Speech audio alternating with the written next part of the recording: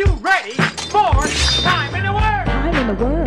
Time in the Word. Time in the Word. Time in the Word. Time in the Word. Everybody gather round, there's a message coming down, and we're really out to hear what we're living victory here. To the people of God, it's time for rejoicing in Jesus. Welcome to Time in the Word, presented by Rejoice in Jesus Ministries, an on-fire Bible-centered teaching ministry based in Los Angeles, California, with outreaches throughout the United States, stretching from coast to coast. Join us now as Pastor Chester C. Pipkin Jr. brings us an exciting anointed message.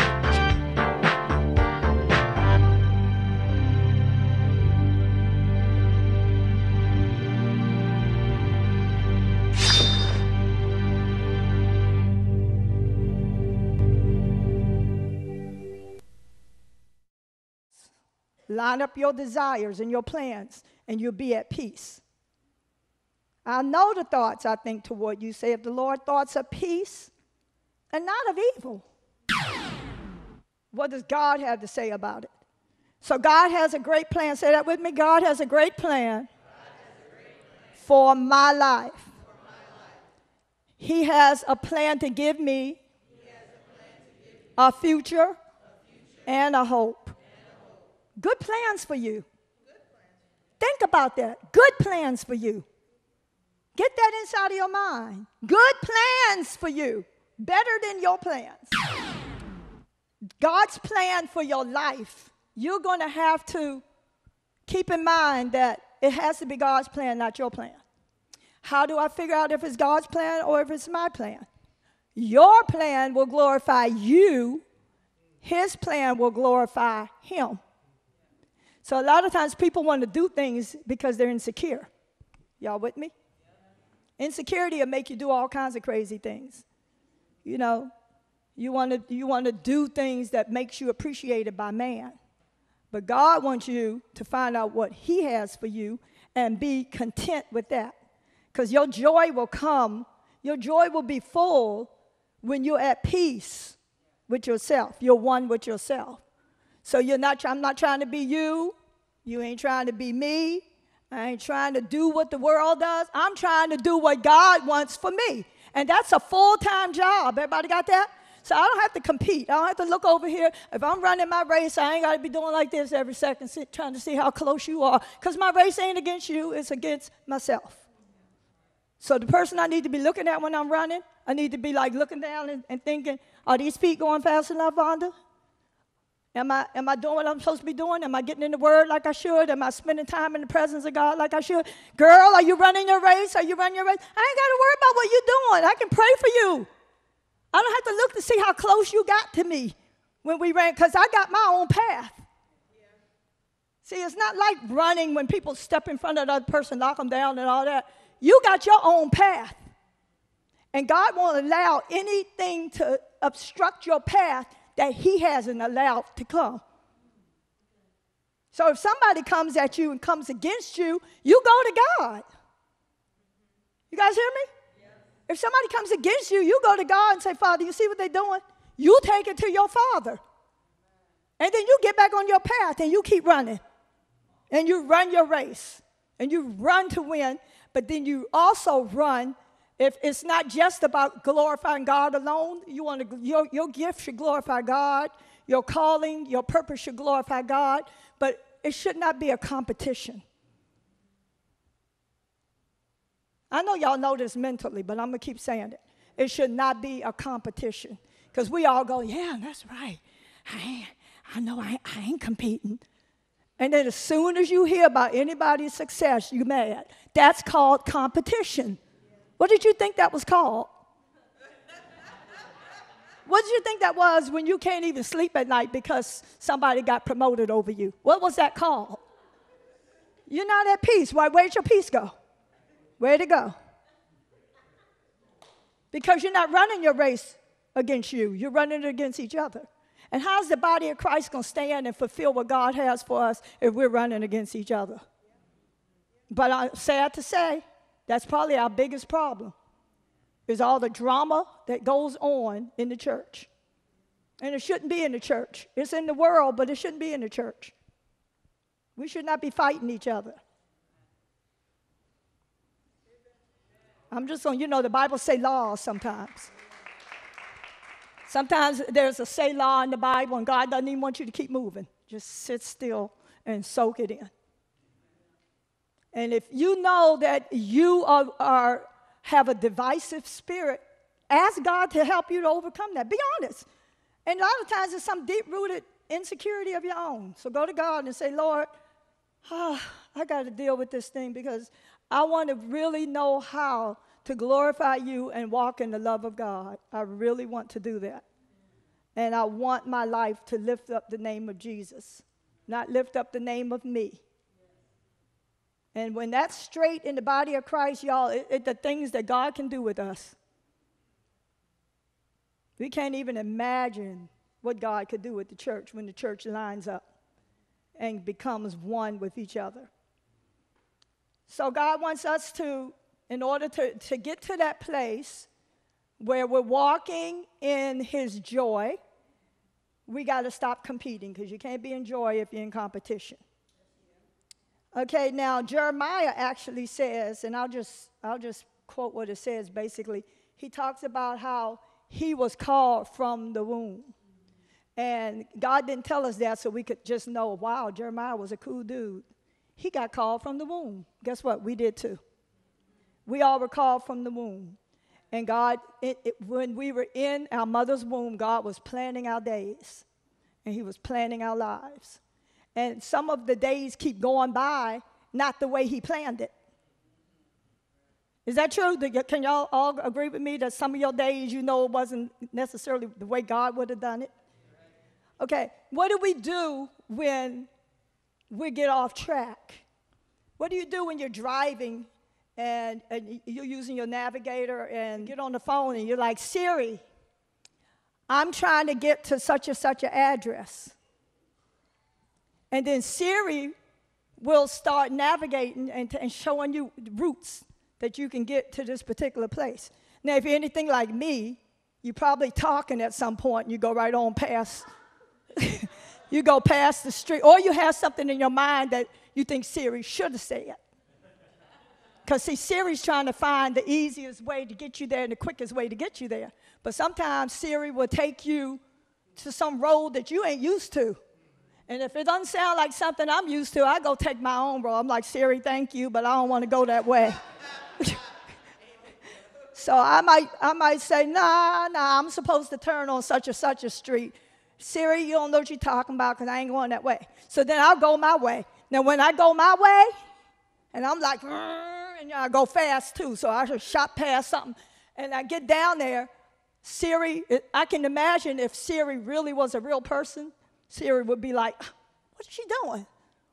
I told her to turn on Poobie Street. Well, I ain't never heard of Poobie Street, and I ain't going on Poobie Street. Because sometimes Siri ain't perfect. Siri done took you over a cliff somewhere. Don't y'all be up there putting all your trust in Siri. So you on there and you sitting there saying, but what does Siri do when you get off track?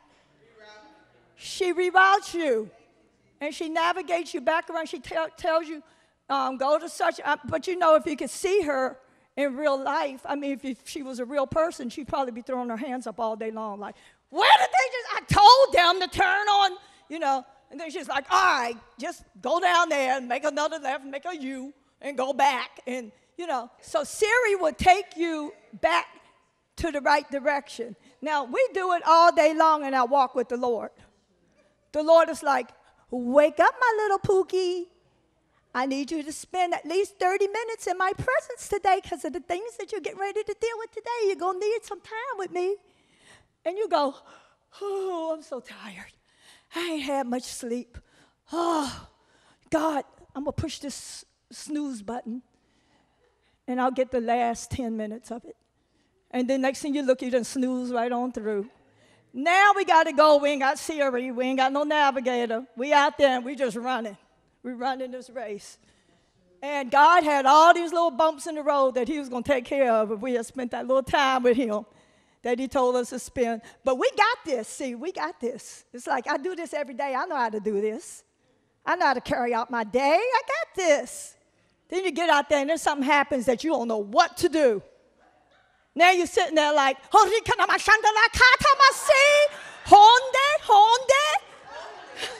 le shika. God, speak to me. Where are you? Speak. Don't we do that? Is it just me? It's not just me. But see, God's instructions were put him first. Get that time with him. Even if you have to get up early, even if you have to just come before him for a few minutes, then when you're in the car, you laughing and talking. Let me call so-and-so. Child, I forgot to call them. Girl, what you been doing? And you ain't had no time with God. And see, that could be your time while you're driving. You're stuck in traffic. You're fussing the whole time. I can't stand morning traffic. Get on my nerves. When they going to get flying cars? I can't take this. And God is like, take this stuck time and use it to be in my presence. Stop fussing and enjoy the ride. Get in here and actually be thankful that ain't nobody bothering you right now. You're in the car by yourself, and you can talk to me about all kinds of things. Turn your phone off in case somebody hears you, and talk to God about everything you want to talk to him about. That's a great time. And people don't know you're talking to yourself. I mean, they don't know you're talking to God, or they won't think you're talking to yourself because everybody talks today. Everybody be putting stuff on their ears and their mouths. There was a time I used to pray and talk to the Lord in the car, but I'd be like, if somebody came by, I'd be like, I'd be quiet because you looked crazy in those days. But today, with the technology today, you look totally normal. So have yourself a ball in the car. Be like, oh, Jesus, you're so funny. They think you're on the phone. They think you're on the phone. You so funny. You so crazy. And you laughing and talking to the Lord. That people don't know. They don't know. Everybody crazy today anyway. Just join the rest of the world.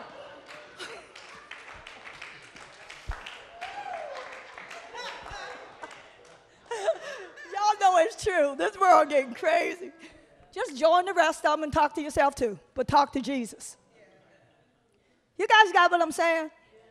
Navigate your life, but put God first so you can find out where you're going. Stop getting lost all day long. You spend the whole day fruitless because you was lost. And you spent the whole day trying to get back on track. And you could have accomplished this and accomplished that and accomplished this. And you spent the whole day turning the car back around, going back this way. Oh, Lord, that wasn't the way to go either. Then by the time you get there, whatever you went to get there for is over. I missed a whole wedding one time because I didn't know where I was going.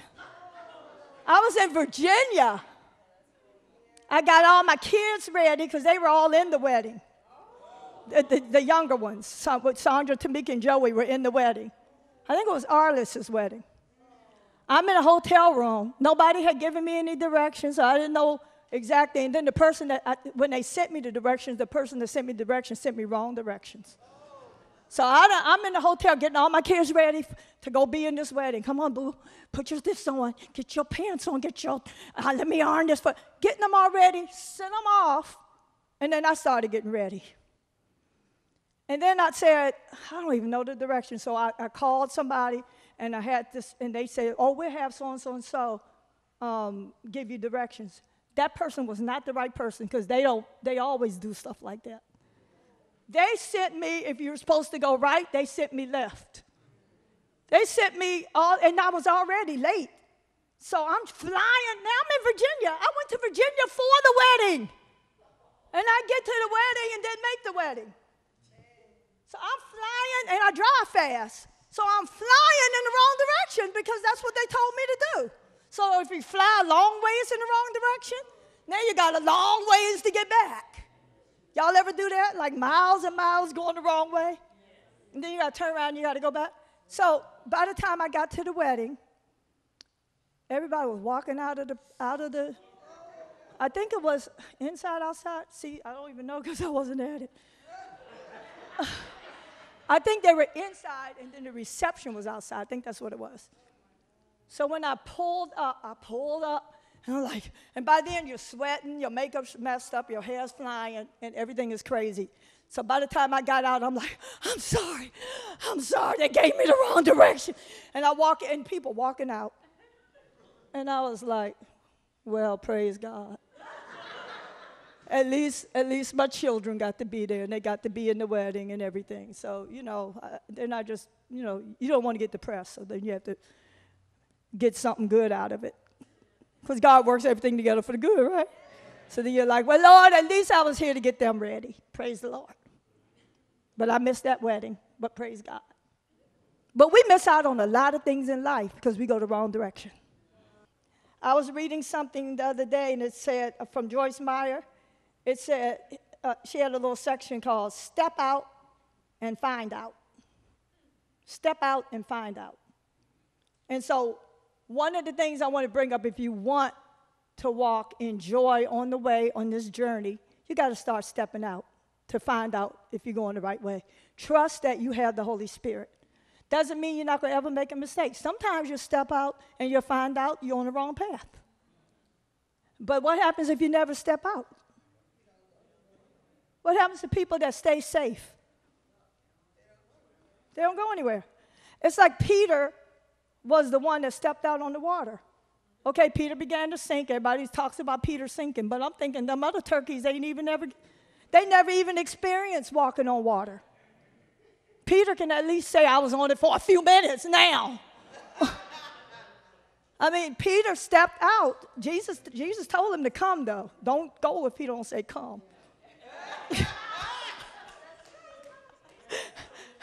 Don't do it if he doesn't tell you to do it. But if it's something that you believe you have a prompting from the Holy Spirit, you are in the Word, you're spending time with God, and then you feel that the Lord is giving you an okay, then just ask Him, Father, is this you? I don't want to, if it's not you, will you please be gracious enough to catch me if I'm wrong? Because God didn't say, Peter, you stepped out, you silly, I ain't tell you to do it, and now look at you sinking. I ought to just let you drown. Did he do that? No, he grabbed him, he brought him back to the boat, and it was like, to me, it's like an illustration from God saying, there are going to be times you're going to step out. There are going to be times your faith will waver. There are going to be times that you're going to try to make these great stands for God, and then you're going to get a little scared. There are going to be times that you will be trying to overcome something, and then you're going to mess up. There are going to be times that you'll do it right, and then there are going to be times you're going to not do it right. Thank God for the blood. Thank Him for the blood. Because, see, God is not interested in you proving to Him what a wonderful, great person you are without Him.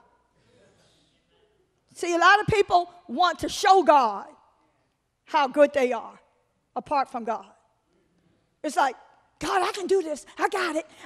You ever see little kids? They be like, no, I can do this. And they can't do it. And they're like, no, I got it. It's like, no, there are some things they don't got. And there are things that we think we got and we don't got. And even the things that we think we got, we don't got. Because you can't even wake up the next morning apart from God. Just that second ago when you went, that was God. So God wants us to know that we're relying on Him. He knows it, but He wants us to know it. Y'all understand? He wants us to know that we depend on Him for everything. And then when you get in there and you get in His presence, He's big enough for you to overcome your fears and your concerns because you've been in the presence of God. So then you're like, okay, Lord, I've been in your presence. I've been with you. Now I'm going to go dodge into this day. And when I get out here and I run into something I can't handle, I won't freak out now. I won't have to freak out because I will know that you have me. But when you don't get in His presence, then your problems are like this. And the God that you didn't spend time with looks like this. And then you wonder why you have problems. I don't understand. I don't understand why things ain't working out for me. And it's like because you're not investing in your time with Him. Amen. How many of y'all want to be in the joy of the Lord? See, I know when I'm operating in the joy of the Lord, even when things are going crazy, there's one side of me that's still giggling. There's one part of me that's crying, and then there's another part that's like, but God, I know you're in the middle of this, and there's something you're doing. But then there's another side, why are you letting this happen to me? You know, you look a little schizo, but that's okay. That's okay. That's the spirit and the soul going back and forth inside of you. You know, the spirit side is like, God got this. But none of us walk around like that all the time. How many of us just walk around like, God got this?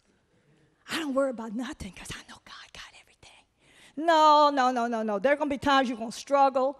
There are going to be times you're going to be like, God, where are you when I need you? You know, even Jesus said, my God, why have you forsaken me? There was a point that God the Father had to turn his back on Jesus, and Jesus had to experience feeling forsaken. And he cried out to God about that. That's okay. We don't want to throw our humanity totally out the door. Because then that's when you have to start faking it. You have to fake joy. Because it's like, well, I'm supposed to look like I'm in the joy of the Lord. Somebody says, how are you? Oh, just in the joy of the Lord. And then you go in your room and you're crying. See, there are some people you need to just say, you know what, I'm really having a hard time. Can you pray with me? Now, you may not tell everybody that, because everybody is not really asking you how you are. Some people will say how you are, they don't want to know. And some people are not assigned to know. Do you understand what I'm saying? There are certain ones that God may be like, I'm going to bring somebody your way today that you're going to be able to talk to about some of the things you're dealing with. But that doesn't mean God wants you to talk to everybody. My grandmother used to be like that until she got healed. She used to have bursitis. I ain't even quite sure what it is. I think it makes stuff ache, though.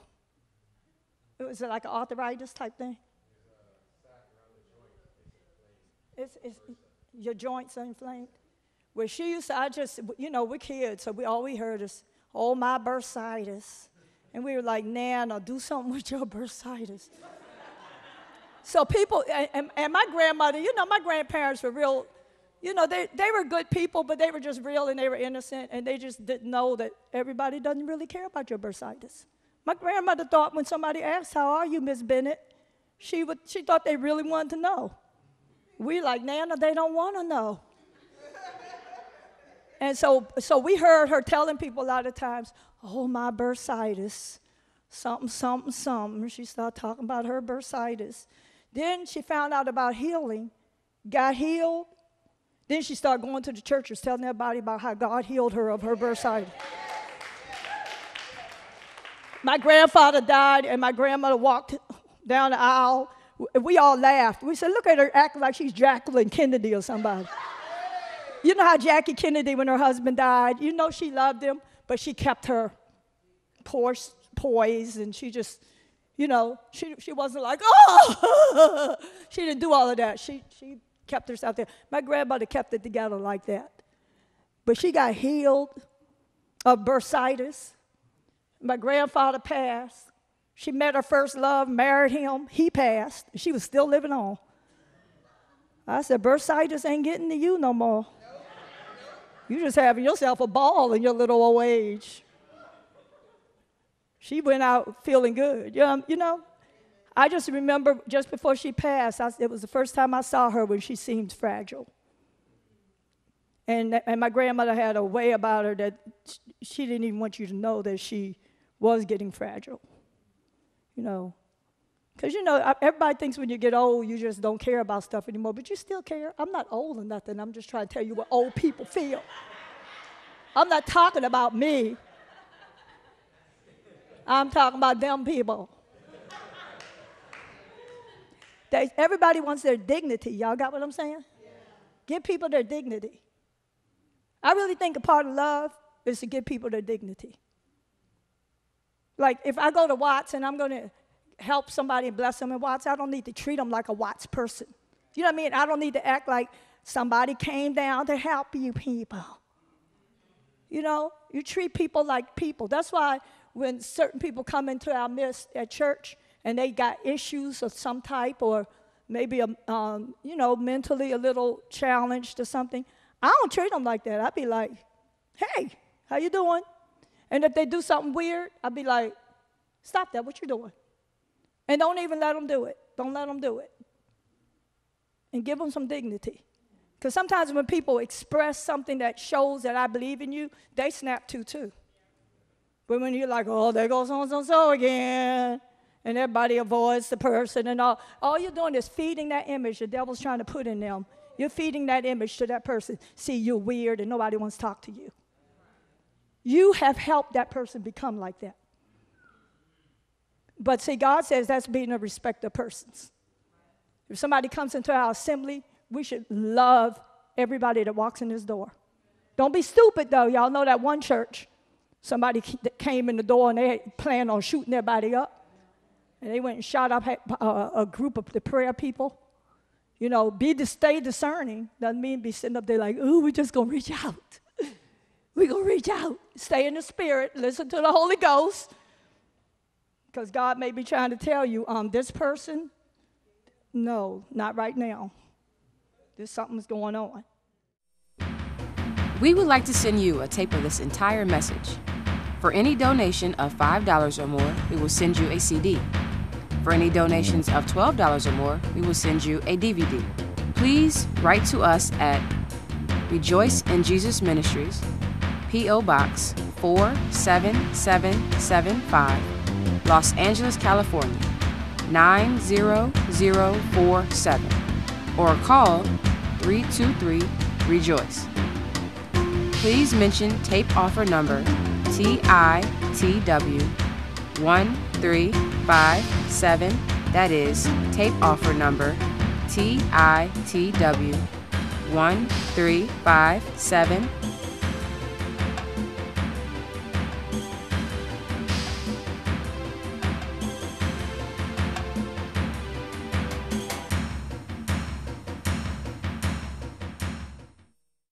Hi. You know the Bible says that all things are upheld by the power of this word. That means when you put the word in your heart, it will produce life and health to all your flesh. It will also produce faith so that whatever you come up against, you can overcome it. But remember, you won't have the victory you desire unless you make a decision to not allow anything to get in the way of your intimacy with Jesus, nor allow anything to distract you from your time in the Word. Thank you for watching Time in the Word. If you were blessed by today's message, we'd love to hear from you. You can write us at P.O. Box 47775, Los Angeles, California, 90047. Or call us at 323-735-6923. That's 323-REJOICE.